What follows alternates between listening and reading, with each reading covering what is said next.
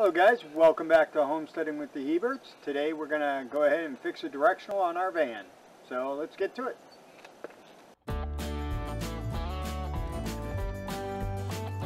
Alright, so the first thing to do in order to do this is obviously open the trunk so you can gain access to the light. There's two screws here, one here, and one here that we're going to have to go ahead and remove. On this vehicle, they happen to be star bits, so we grab the right star. We're going to go ahead and do it. Just going to remove them.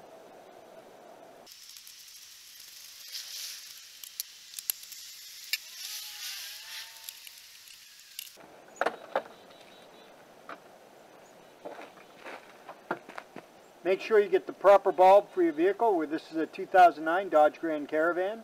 The bulb is a 3157, so we're going to go ahead and put that one in. Now that we have the two screws loose, we should be able to just pull this right off.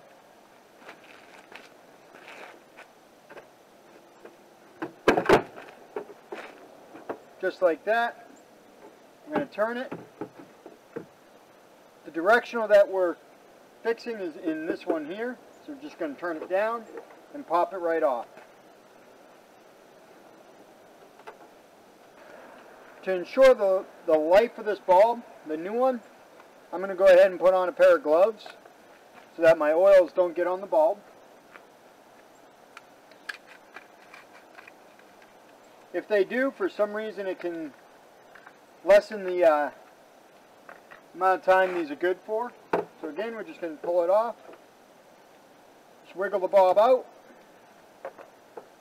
Take the new bulb, slide it in. Starting from the bottom position, turn it up.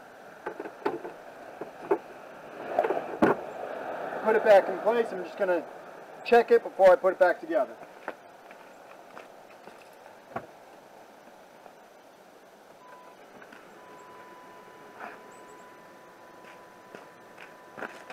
You can see it works now.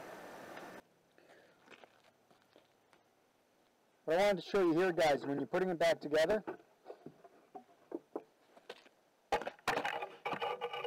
there's two holes, one here and one right here that you want to line up. So with those two holes, you want to line up these two pins. This one right here and this one down here. We're just going to line those up.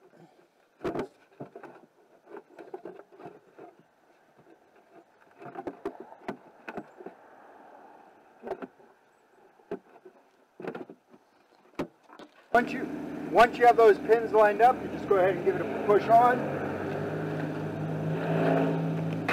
Grab your bolts and put them back into place. So now with those two holes lined up in the back, we're just going to go ahead and put these in. Now, with this vehicle, it's easier to do the top screw first and then do the bottom one.